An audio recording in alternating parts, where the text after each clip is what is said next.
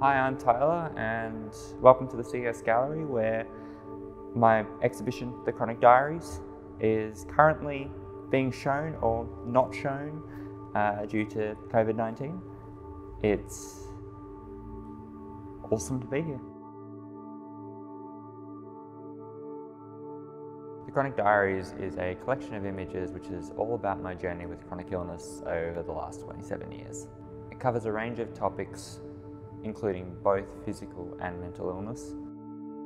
All of the images in this exhibition are all about me and my journey, and because they're self-portraits, they all include me as both the photographer and the model.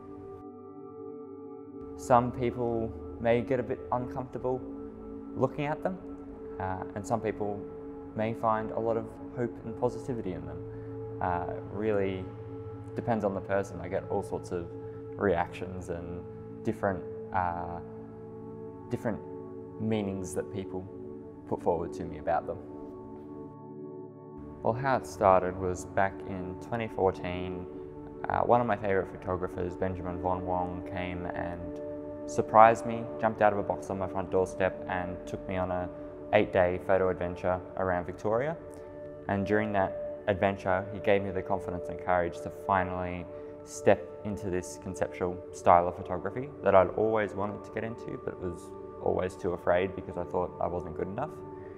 And then about 3 weeks after that adventure, I created the first image, which is the image you can see right there, which is bedside. And then I just decided to turn it into a series to tell the story of my journey with chronic illness. Conceptual for me is all about storytelling. So I like to tell stories through all of my images.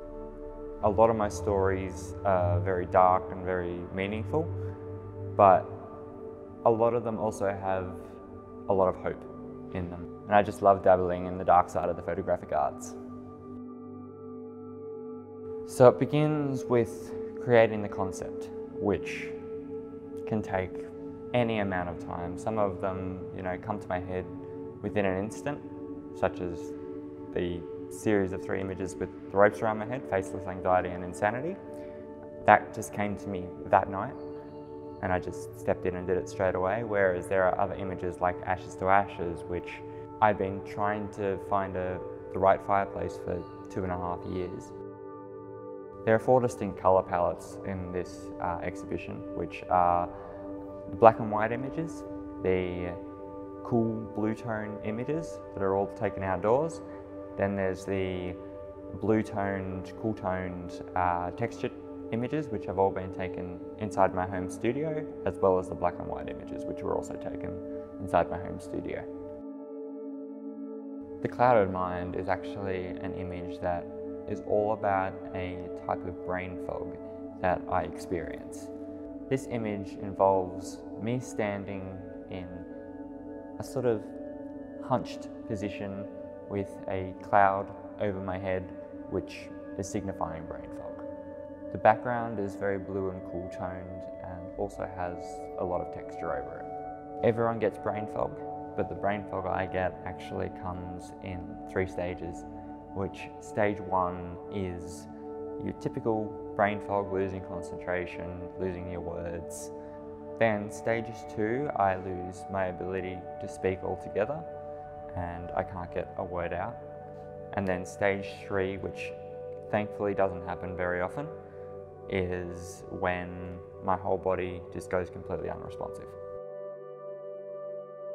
Boxed In is an image where you see me with my hands up around my knees, clutching them, and I am surrounded and trapped in a box, which was actually a big old style travel case that I found at an antique shop back in 2014. Bedside is an image in which you can see me laying in bed, seemingly in a lot of pain. And that's because on that day I was in a lot of pain. I was really unwell.